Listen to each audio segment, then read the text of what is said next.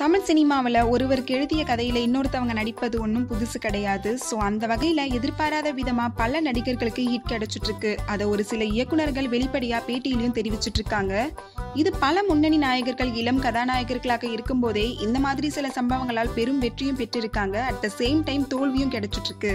So இந்த மாதிரி தளபதி விஜய்க்கு நிறைய கதைகள் கைவிட்டு போயிருக்கு. அதற்கு காரணம் அவருக்கு கதை பிடிக்காமல் இருக்கலாம். விஜய் மட்டுமல்ல, அஜித், சூர்யா போன்ற முன்னணி நடிகர்களும் தங்களுக்கு கதை பிடிக்காமல் நிராகரித்த திரைப்படங்கள் மற்ற நடிகர்களோட நடிப்புல வெளிவந்து செம்மையா சக்சஸா முடிஞ்சிட்டு இருக்கு.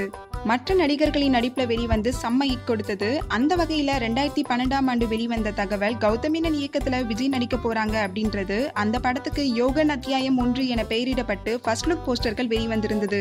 ஸோ இந்த படத்தின் மீது அப்போதே பெரும் எதிர்பார்ப்பு நிலவி இருந்தது. ஆனா கதையில சிறு குழப்பம் ஏற்பட்டதால விஜய் அந்த படத்திலிருந்து விலகி இருந்தாரு. பட் இப்போ அந்த கதையில சூப்பர் ஸ்டார் ரஜினிகாந்த் நடிக்க இருப்பதாக ஒரு நியூஸ் வெளியே வந்துட்டு இருக்கு. ஸோ ரீசெண்டா கௌதமேனன் அந்த கதையை ரஜினிகாந்த் கிட்ட போய் சொல்லிட்டு இருக்காரு. ரஜினிகாந்த் அதுக்கு பச்சை கொடி காட்டியிருக்காரு. ஸோ இந்த படத்தை மாபெரும் பொருட்செலவில் வேல்ஸ் ஃபிலிம் இன்டர்நேஷனல் தயாரிக்கலாம் எனவும் செய்திகள் வெளிவந்துட்டு இருக்கு. ஹாய் வியூவர்ஸ், உங்களுடைய போரிங் டைமை என்டர்டைன்மெண்ட்டாக மாற்றுறதுக்கு மறக்காம தமிழ் காசிப் சேனலை சப்ஸ்கிரைப் பண்ணுங்க.